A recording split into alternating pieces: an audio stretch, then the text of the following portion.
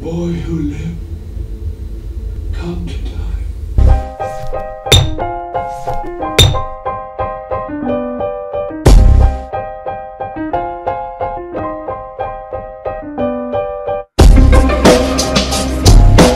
Welcome to Isn't Bulletproof. Today we're going to find out just how bulletproof Harry Potter is. Thanks for joining us. What we have here is Harry Potter 1 through year 6. We're going to find out how many years it takes to stop a bullet.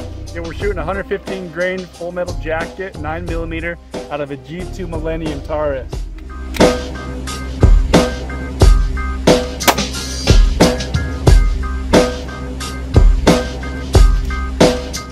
Alright, let's see what happened here. So the 9mm 115 grain went clean through the first one. It did not exit the 6th one, so it looks like it stopped somewhere. Oh, it's right here. In the year 5, still way hot. Yeah, that's sick. That gun's going to smoke through it. It's not even close.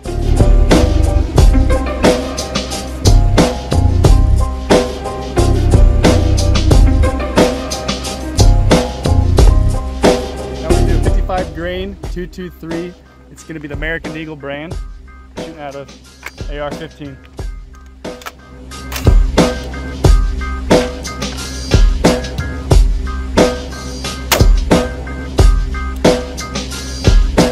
So with year 1, instead of like the 9mm, kind of branched out, lost a lot of energy, the 223 just went clean through it. Nice little 22 caliber hole right there, straight through all of these.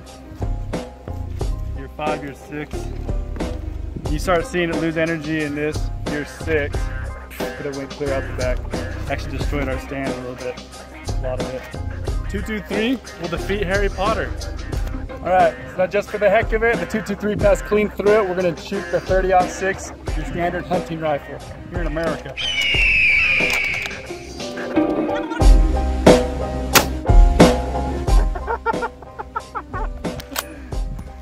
That was sweet. So that just made confetti. Look at that exit hole right there through book 6. Can you see through that? That is just a clean explosion. That's what that lead tip will do. Softer tip. That is cool. Didn't even skip a beat, didn't slow down at all. Went straight through all of them. Harry Potter, you are officially dead.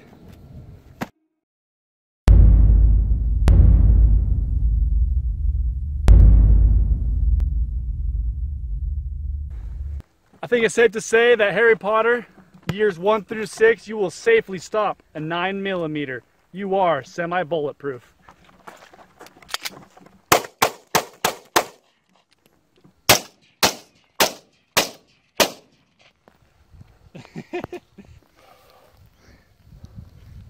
There's definitely some Dementors around here somewhere. Good thing I got my bulletproof armor on and my 9mm.